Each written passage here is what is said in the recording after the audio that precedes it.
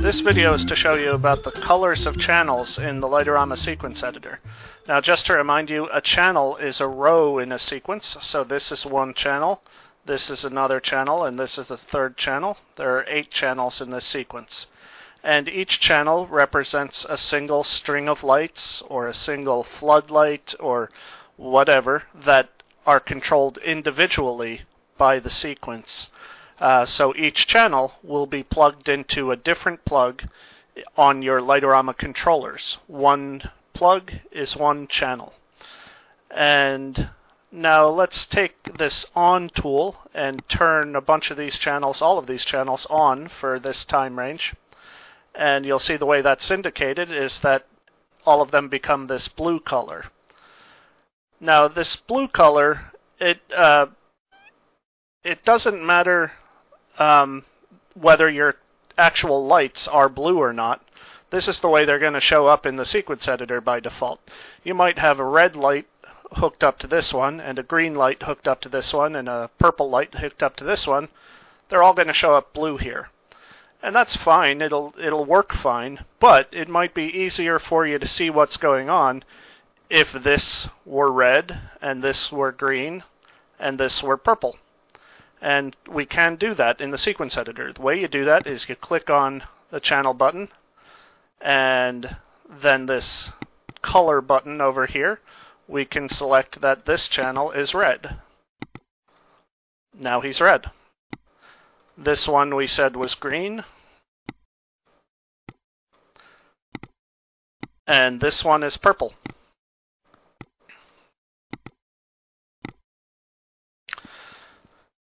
And you can do that for all of your channels, and you might do it many times for many different sequences, but just a brief mention here, it would be easier to set it up for one sequence and then use the import and export channel configuration commands to apply it to other sequences that you create. And import and export, we're not going to cover them in this video, but you can see them in the video on new musical sequence options for the channels options of that dialog.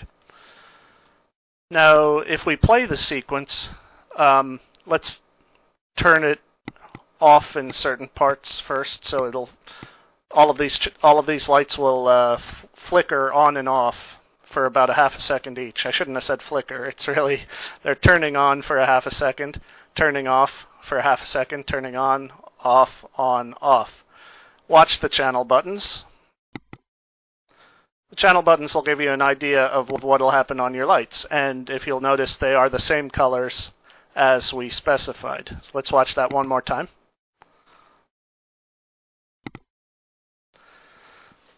Now, by default, that's the way it'll operate, but you can turn that behavior off if you want. You can say vary color of channel buttons. That's enabled. Let's disable it. And now if we play, the channel buttons don't change colors. So I think that having the channel buttons change colors during play is useful.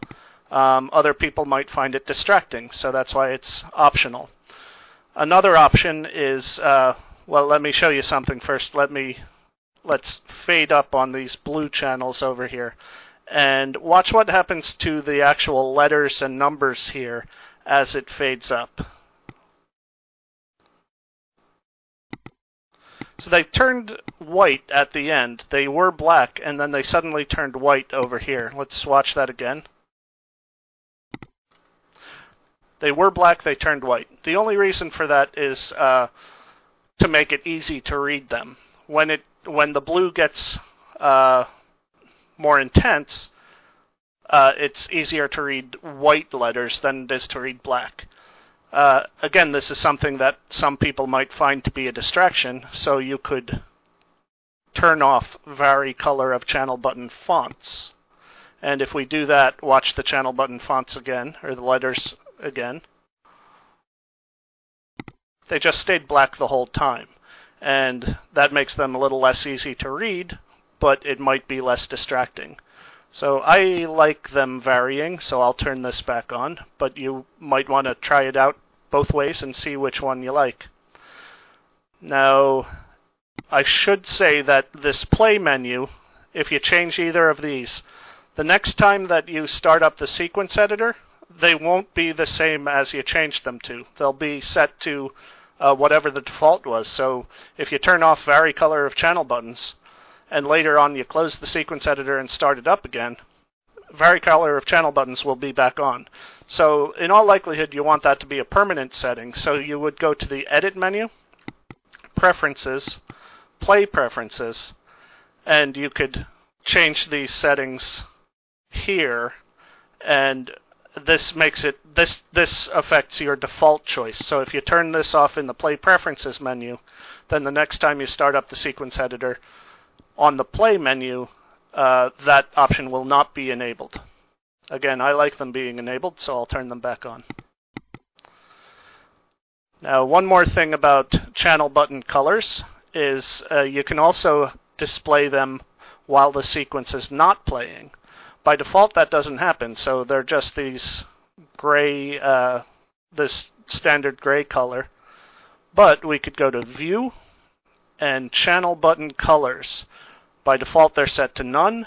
We could set it to full if we wanted to, and that'll show you the actual colors of the channels in the channel buttons, no matter whether the sequence is playing or not.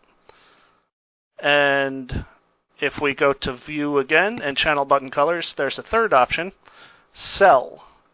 And this is actually my favorite one. Now, it seems like it just went back to the gray. Well, the reason for that is because the cells that I currently have highlighted are all completely off.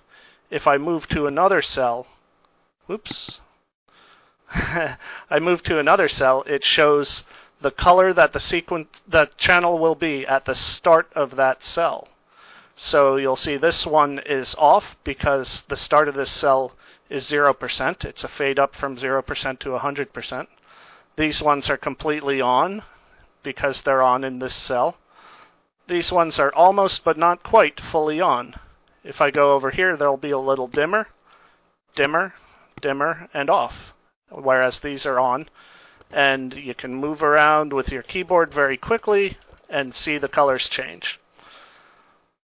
So I think that's about it for channel button colors. I hope this helps.